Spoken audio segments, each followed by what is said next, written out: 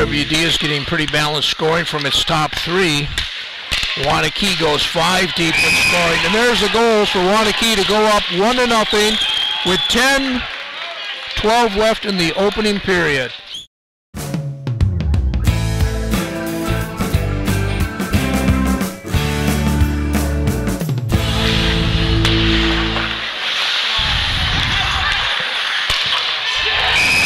And there's another goal, so that will be the second goal tonight for Waunakee. They lead 2-0, 3:04 left. I believe that was Straus again. If it was, that's his 20th goal of the season.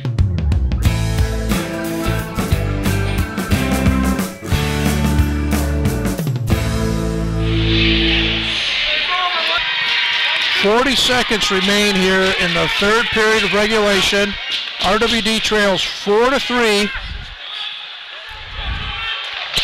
Waunakee came in at 2-1 in Badger North Conference action. RWD was 3-0.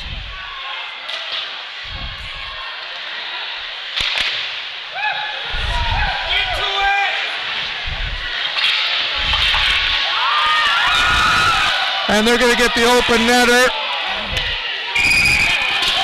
And that'll do it, and that's a hat trick tonight. 14 seconds left, that makes it a 5-3 score.